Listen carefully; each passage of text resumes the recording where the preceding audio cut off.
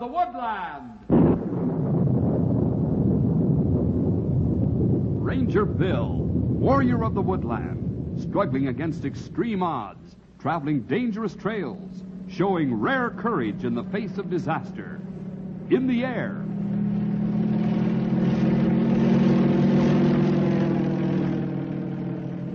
On horseback.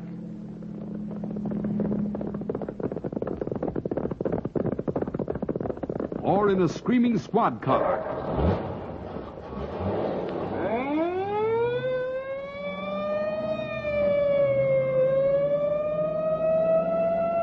Ranger Bill, his mind alert, a ready smile, unswerving, loyal to his mission. And all this in exchange for the satisfaction and pride of a job well done.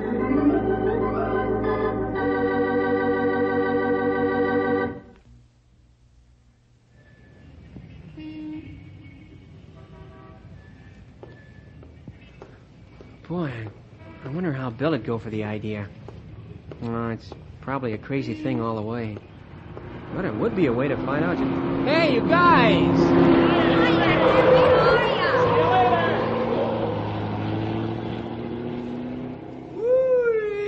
I thought I'd been sent for that time. Stumpy, what are you doing here? I was out on an errand for Bill. You on your way to the ranger station, Henry? Yeah, but if too many more kids like that go charging by, I'm not sure either one of us will make it. Oh, come on, Henry. You were a boy once yourself, weren't you? I still am. But I sure don't speed around like that. Think you mind having your own automobile? I don't think I would. Well, you gotta be careful, young feller. It's real easy to blow off about something wrong that other folks do, especially when you ain't had the opportunity to do it yourself. I guess so. Well, come on. We'll be wondering what's keeping us.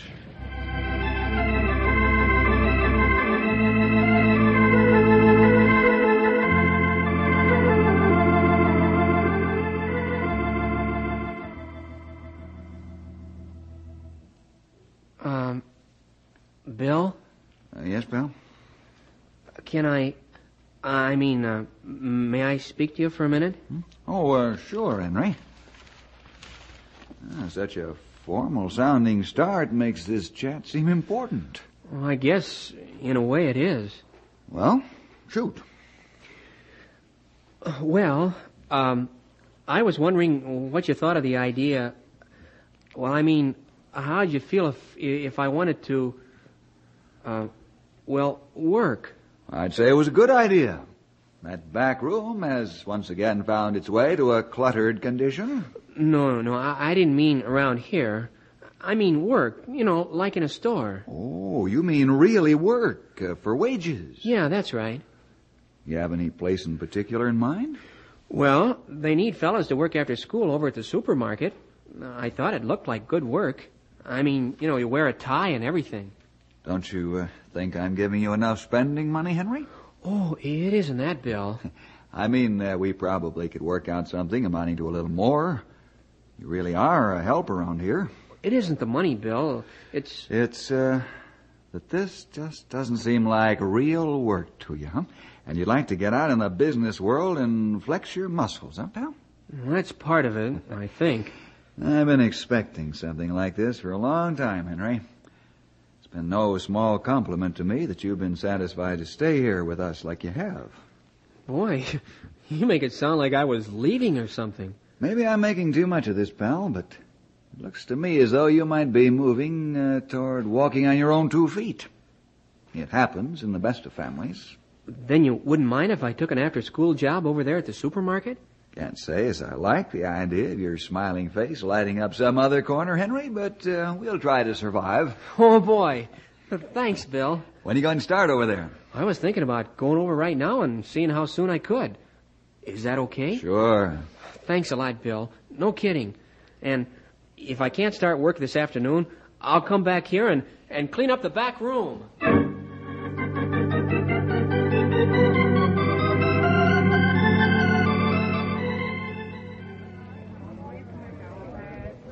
Okay, Scott, now you wear this name tag at all times. Here, pin it on your apron. Yes, sir. You'll be working, let's see, I'll put you with Green, putting up stock. He's over in housewares. I don't know where that is, sir. Well, that's another thing. You'd better start right away getting an idea where things are. The customers expect you to know. Now, Green can show you how we go about putting up stock. Just go up this aisle here to the meats. Housewares are 3 aisles to the left. Any questions? Not yet, Mr. West. Fine. Now, let's get to it. Yes, sir. Young man, Yes, ma'am? would you be kind enough to tell me where the paraffin is? I've been sent up and down in every aisle in this store. I'm awfully sorry. I just started working here this minute. Well, you do have it here. I've bought it before. We might, but I just don't know where it would be. Well, what do you mean you might? I told you. I bought it here before.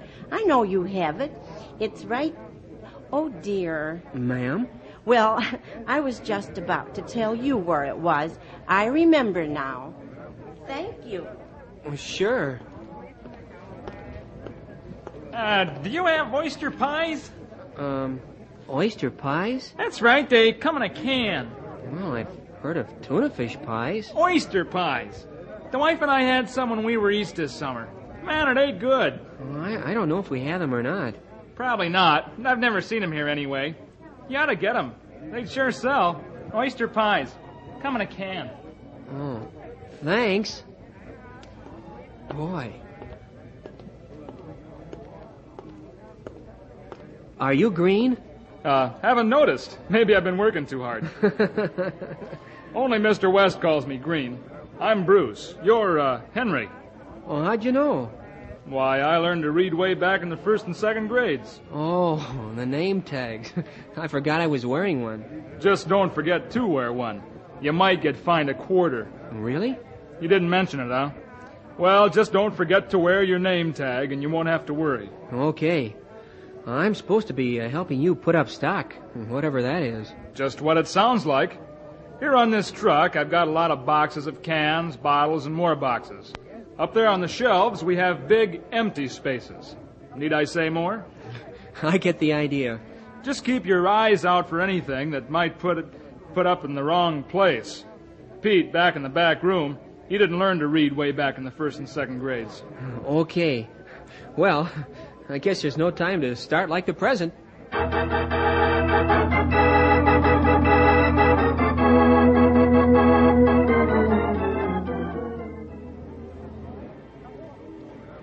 Scott? Yes, sir? How you getting along? Oh, pretty well, I guess. Takes a while to find out where things go, huh? Sure does. I want you to go up front and parcel for a while. They're getting rushed. You want me to what, sir? Parcel. Put the groceries into bags for customers. That's right, parcel. Go on up there and help cashier number 3. Yes, sir. Heavy unbreakables on the bottom, crushables on top. Don't make any bag too heavy. Thanks. Hey there, you got any cardboard boxes I could have? I'm not sure. We crush them down as soon as they're empty. Well, I know, but you got anything in back there that ain't been crushed? Big ones. Boy, I just don't know. Well, there must be one at least sitting around back there. I've seen the backs of stores before, you know. Well, I can check for you. Oh, never mind. I guess 'tain't important. The grandkids probably busted in on the way home anyhow. I've never seen any of these people in Knotty Pine before. Let's see. She said to help cashier number 3. Well, that must be right here. Hello. Mr. West said I should come and parcel for you. I can use the help. Well, Henry Scott at your service.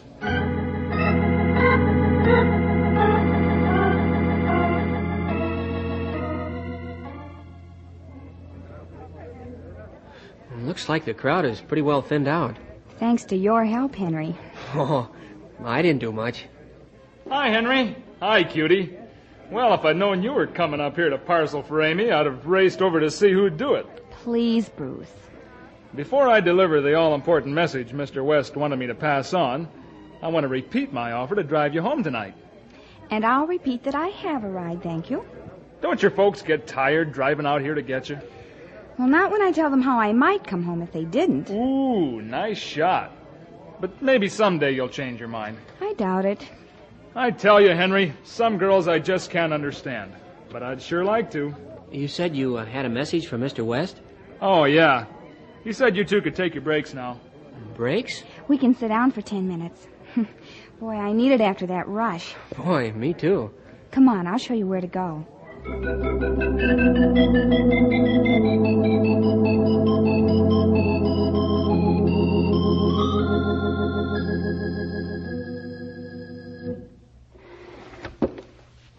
Oh, my tired feet. Hey, it's even quiet up here. You're nice, you know, Henry. Hmm? Oh, the way you pushed my chair in just now. You aren't full of wisecracks like that Bruce. Well, everybody's different. That's what they say, but I don't believe it. Our family just moved into Knotty Pine last month. I didn't think I'd seen you around. And already there have been lots of fellas, both here and at school, that remind me of the goons back in Clinton. They all think they're just what I've been looking for, and that the shadier their remark can be, the more it will impress me.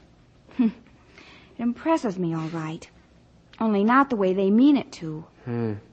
I know what you mean. But you don't seem to be like that, Henry. You're really different. Well, I can't really take a lot of credit for that, Amy. You see, my guardian, Bill Jefferson... A forest ranger? Yeah, that's right. Well, anyway, a long time ago, he taught me to see that you need the Lord to help you to live the right kind of life. The life that pleases God, and that's really the only kind of life worth living. I thought you probably went to church. Oh, more than that. I've accepted Christ as my Savior. He's the one who's really responsible for any good things you see in me. Well, I think it's a good thing for kids our age to go to church.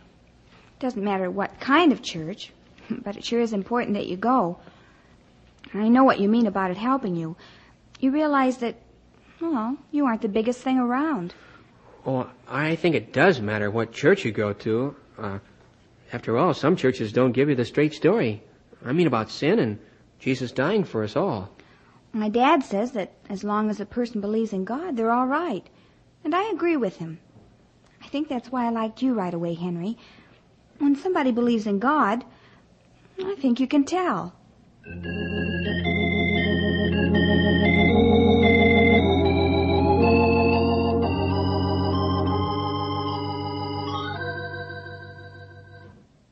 Say there, Sonny, how's that new job of yours coming over at the supermarket?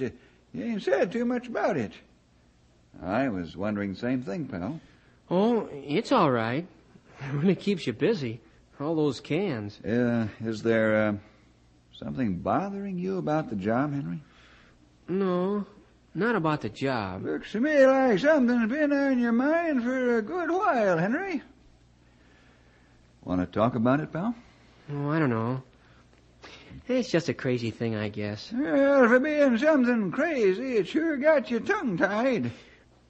Bill, what does the Bible say about Christians, well, going with non-Christians? I wondered if that was it. The cute cashier there at the store? Well, she's really a nice girl, Bill. She likes a lot of the same things that I do, and she's not loud or, fast. She's really a nice girl. But she isn't a Christian. That's the problem, isn't it, Henry? I just don't know what to think. Well, let's take a look at God's Word, shall we? It's a pretty good thing to do. Find out what He thinks when we don't know what to think. Well, as a matter of fact, it's a pretty good idea to find out what God thinks even when we do know what we think. You got a point there, old-timer. Here we are. I suppose as soon as this question comes up, the first verse anyone thinks of, whether he knows the reference or not, is 2 Corinthians 6:14, and what follows it. I know you're familiar with these verses, pal. Be ye not unequally yoked together with unbelievers. For what fellowship hath righteousness with unrighteousness? And what communion hath light with darkness? And what concord hath Christ with Belial? Or what part hath he that believeth with an infidel? And what agreement hath the temple of God with idols? For ye are the temple of the living God. As God hath said, I will dwell in them and walk in them, and I will be their God, and they shall be my people. These verses pretty well sum up this kind of thought in the Scripture, Henry. Of course, there are many other places in both the Old and New Testaments that have this general exhortation.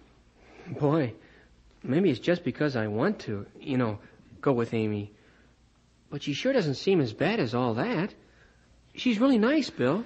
Well, in all fairness, pal, I should say that these verses were written warning the Corinthians against the people of their time who were leading them away to idols in the name of religion. Specifically, it's a warning against entering into religious practices with these idolaters. I see. But even so, it's not too easy to slide out from under that fact, pal. Because these verses do show, in a general and applicable way, the feelings of God regarding his own and their associations. And we're all human, Henry. And if we like someone, the way you like Amy, and we want that person to like us, the things we can't see, the things of the Spirit, are very apt to be put aside for the things we can see. It's so easy to deny Christ in many little ways, seemingly harmless ways, things that gain us the friendship of some people. But the minute we deny him in any way at all, we're placing some other God before him, and we become idolaters. And once that happens, pal, this verse is completely applicable to us. But does it have to be that way, Bill? Can't it just as easily work out so that we lead the unbeliever to know Christ? Yes, it can, pal. And I'd be the last to say it couldn't. But that takes sticking to your purpose. Now, there's a great deal of difference between wanting a person to like you and wanting him or her to like Jesus Christ.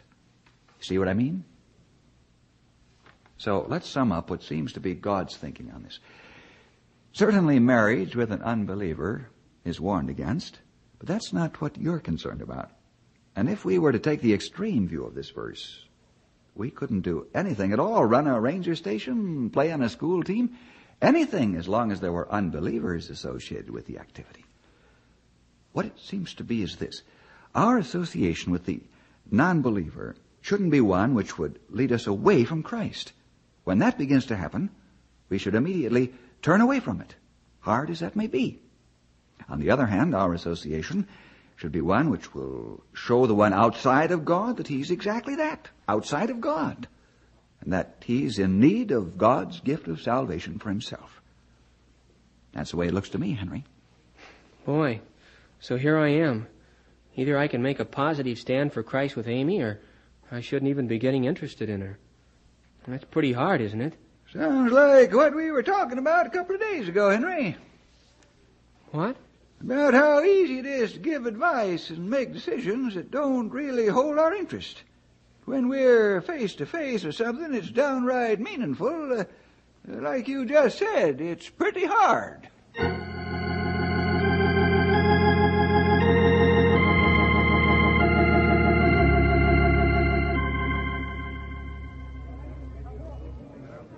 Can you use a ride home tonight, Amy gal? Well, even if I could, you can be sure I wouldn't ask you. I'm running low on invitations. Thank goodness. Ah, women. They're the limit. You'd think he'd give up after a while. Oh, Henry, I wanted to talk to you. You did? What about? Well, my dad can't come and pick me up tonight, and I don't want to ride home with that Bruce. Well, I don't have a car, Amy. I wish I did. But I'll be glad to walk you home. If you don't mind walking, I mean. I like to walk. So do I.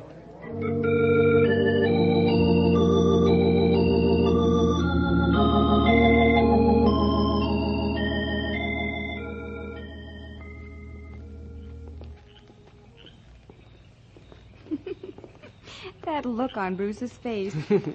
Yeah, it was really funny. Hey, what's so hot about walking with Henry? I got a whole car to sit in. That's pretty good. Well, here we are. Won't you come in for a minute, Henry? I'd like you to meet my mother. Well, okay, if it isn't too late. Good.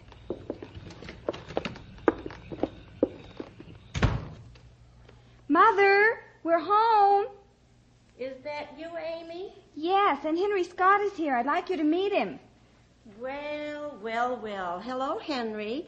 I've been wanting to meet you ever since Amy has started talking about Mother, you. please. Oh, yes. Well, what I mean is, I'm pleased to meet you, Henry. Well, I'm glad to meet you, Mrs. Becker. Amy has spoken a lot about you. Yes, and, well, I don't mean that Amy's been talking a lot about you, Henry. She just said that she was sure you would walk her home tonight while her father's out of town. I have some root beer in the refrigerator. Wouldn't you two hard-working people like a cold glass? You could sit out on the porch and enjoy the cool air. That's real nice. If you'd like, Henry. Yes, fine. I'd like to get out into the cool air.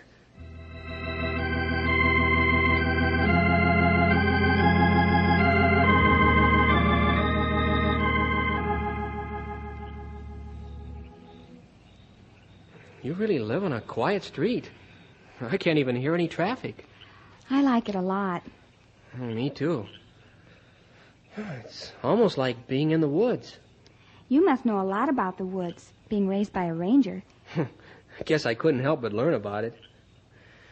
Boy, when you look up there at the stars and when you think of how many there are and when you think of all the different things there are in the woods, sure starts to give you an idea about how big God is.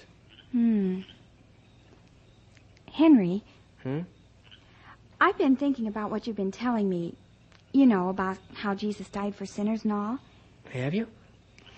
I asked my dad about it last night, and we had a long talk. You did? Uh-huh.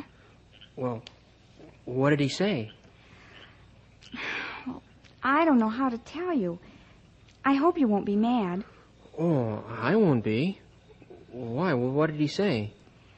Well, he said that people who believe like you do usually think that they're better than anybody else. But I told him that you weren't like that at all. I hope I'm not.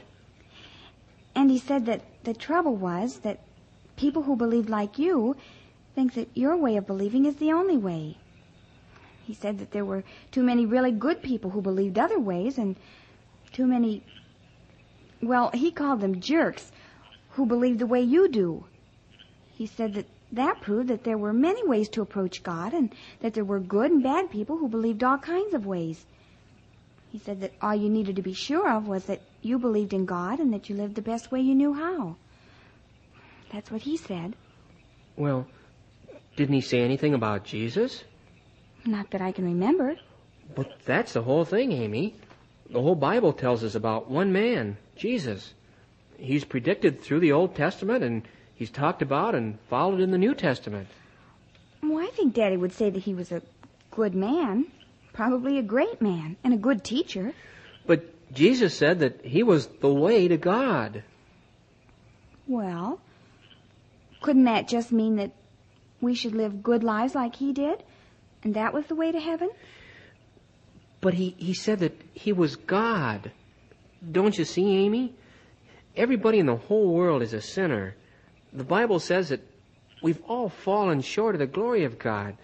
There's none righteous, not even one. That's why God had to come to earth himself. He came and lived a perfect life because none of us could. And then he was killed and punished just as though he was a sinner for us, just so that we could be with God. That's how you believe, but Daddy says no one can be sure of those things. But the Bible says that that's the way things really are. You can be sure. Well, Daddy's a lot older than you are, Henry, and he knows a lot more. I wish this wasn't all so important to you, Henry. But don't you see, Amy? It has to be important to everybody. If what the Bible says is true about us all, we have to take it seriously or we'll all be in hell. The next thing, you'll be telling me that I'm going to hell. It's not me that's telling you anything, Amy. It's what the Bible says. What are you saying? Are you saying that I am going to hell? The Bible says everybody needs to be saved by believing in Jesus' sacrifice. Stop beating around the bush, Henry. Answer my question. Do you really think that I'm so evil that I'm going to hell? I don't say that you're evil. I mean, we're all in the same boat. Well, you mean yes, don't you? You mean you do think that I'm a sinner, just like everybody else? I guess so. Oh, Henry Scott, I don't ever want to see you or speak to you again.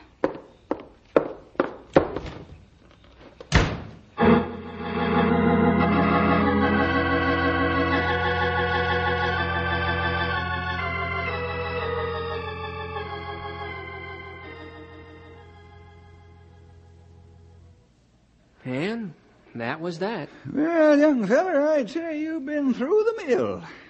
But what could I have said differently? I tried to tell her that everyone was a sinner in God's sight. From what you've told us, pal, there really wasn't very much more you could have said. She just wouldn't listen. Of course she wouldn't, Henry.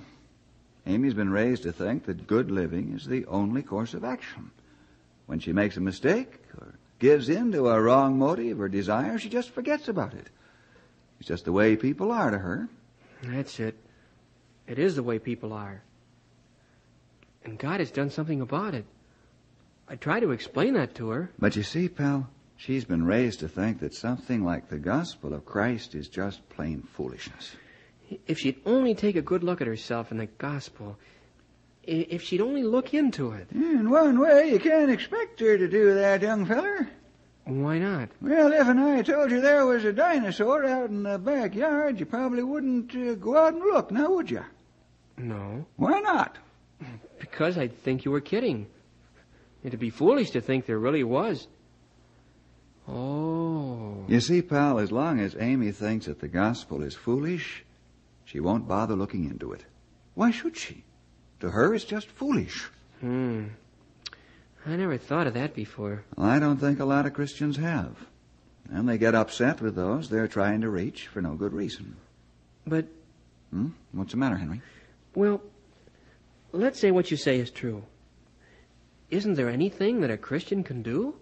I mean, if someone doesn't even want to examine what the Bible says, where can we go from there? Well, that's a good question, pal. I think there are only two things we can do, in addition to, of course, praying for that person. Oh, I've really been praying, Bill. What else is there? Well, the first one is the one you've already done. It's an essential step, too. Make your beliefs very clear. That's what turned on all the hot water. I know. But without presenting the claims of Christ clearly and personally, we can't really hope for any understanding on the part of the person we're witnessing to. What's the second thing, Bill? The second step is just as simple and just as hard as the first, pal. And it's just as essential. Live your beliefs. Live in the power of God's Holy Spirit. Live in obedience to God's expressed will. Live in the constant prayer to be conformed to the image of Jesus. And believe me, pal, and you too, boys and girls, a life that's directed by the Holy Spirit of God calls attention to Jesus Christ. After all, isn't that what we're all living for? Well, see you next week for more adventure with Ranger Bill!